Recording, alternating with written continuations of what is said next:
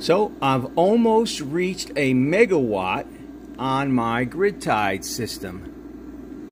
What does that mean when you reach a megawatt from your off-grid solar system? So what's the big deal about a megawatt? Well, a megawatt is a solar renewable energy credit. 1 megawatt is a SREC.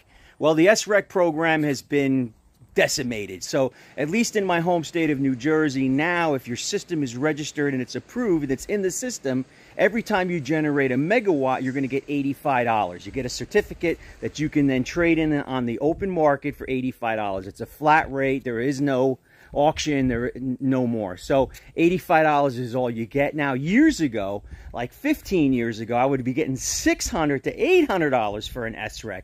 And that's why the solar programs have really diminished.